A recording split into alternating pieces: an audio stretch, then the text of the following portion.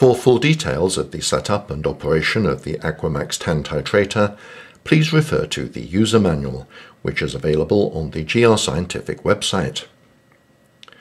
The instrument has a single syringe, which is used for delivering the alcoholic potassium hydroxide, used to titrate the acid in the sample vessel. The measurement of the acid-alkali levels is determined by two electrodes.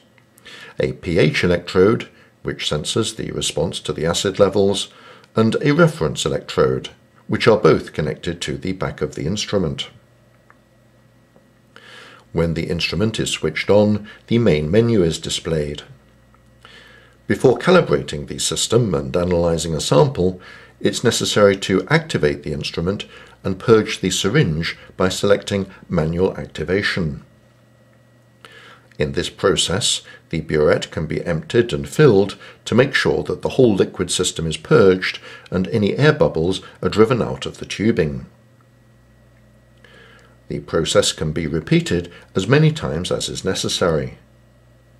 Once there are no remaining air bubbles, the vessel can be emptied and prepared for the analysis of the standard and the sample.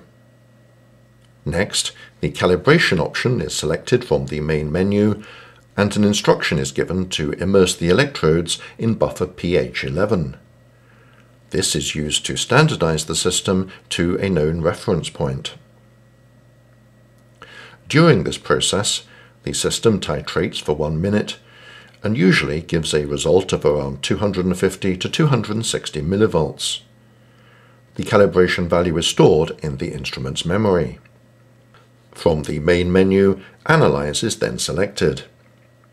If the approximate tan value is known, it can be selected on the next screen.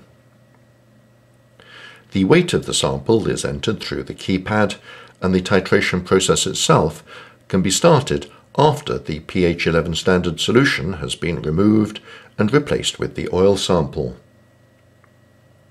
Once the titration process is complete, the result is displayed as a milligram per potassium hydroxide per gram reading.